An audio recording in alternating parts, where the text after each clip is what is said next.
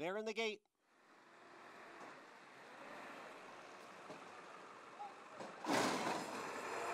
And they're off. Come Dancing was off a step slow. Pacific Wind and Frosty Ann, and it's Frosty Ann who will have the early lead. Frosty Ann in front. Now Come Dancing moves up on the outside to take second. Pacific Wind down at the rail running in third. Then it's Sun Studio in fourth, and Pink Sands is the trailer in fifth. They head up the backstretch. It's Frosty Ann, the New York bred and long shot, in front here by a length through a quarter in 23 and 3. Come Dancing, the big favorite, is second by a head. Pacific Wind at the rail in third. Sun Studios alongside. And Pink Sands continues to trail, but just 3 lengths.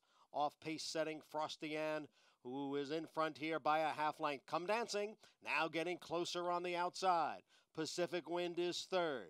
Pink Sands now gains from fourth. And Sun Studio is the trailer in fifth. The opening half was running 46 and 4. They're midway on the turn, and now Come Dancing has taken over. It's Come Dancing in front. Frosty Ann is back running in second.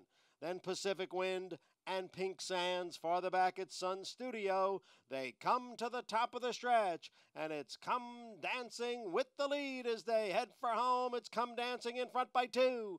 Pacific Wind all out in second. Pink Sands is third. Come Dancing has opened up on the field. It's Come Dancing in front by almost 5. Come Dancing waltzes home to win the Ruffian decisively. She was off a step slow, but no problem. She won by a half dozen lengths.